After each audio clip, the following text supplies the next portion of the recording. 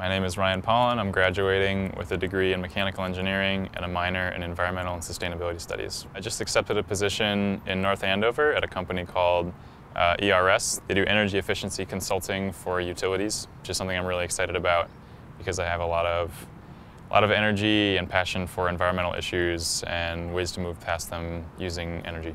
I'm part of a student group called Students for a Just and Stable Future. We do climate activism and environmental justice in a variety of ways on a number of campuses around the state. That kind of set my wheels turning, really, on environmental issues. It led me to meet some campus sustainability people who were working on making this whole sustainability master plan. I worked there for about a year on campus and also in the student group.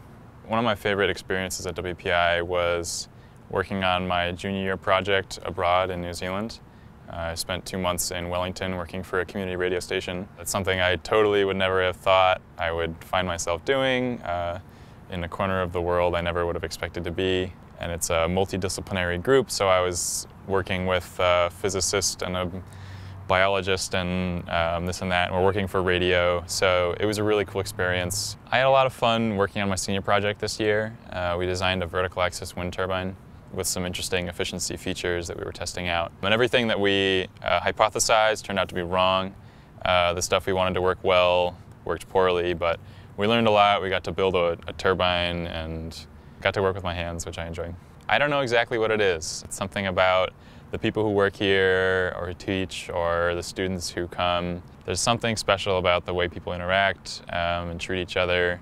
It's kind of a mutual respect. You know that everybody's working for something interesting and that everybody wants to see each other succeed. One piece of advice that I have is that they try everything.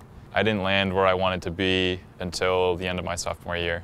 And it was only that I got there because I tried a lot of things, went to a lot of different club meetings, tried different people. Yeah, you're never gonna know what really gets you until it's there.